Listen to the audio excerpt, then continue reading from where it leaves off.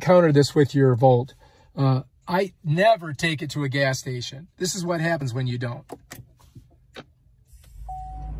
You get this warning.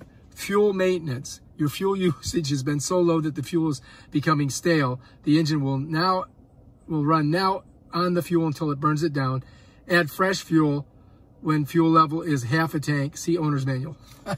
So it won't let me use my fully charged battery. So that's going to happen to you. So don't get freaked out when you see it.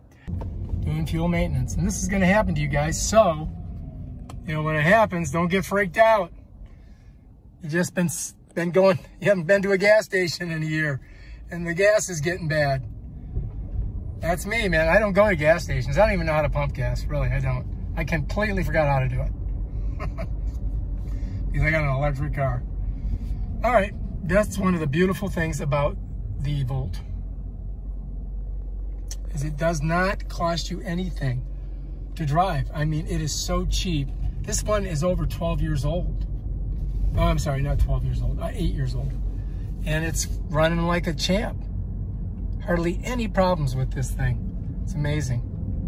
I highly recommend getting one. If you want to lower your gas costs by 90%, buy an electric car. This car right here, I get about 40 miles to a charge, and it costs me approximately 35 cents in electricity. And I use 110 overnight while I'm sleeping.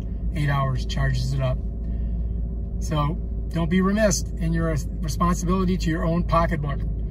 Get yourself a Volt. Volts are cheap. Cheap to use. Delray Beach is cranking. Woo! All right, if you like this video, please subscribe to my channel. Check out my other awesome videos. Peace out.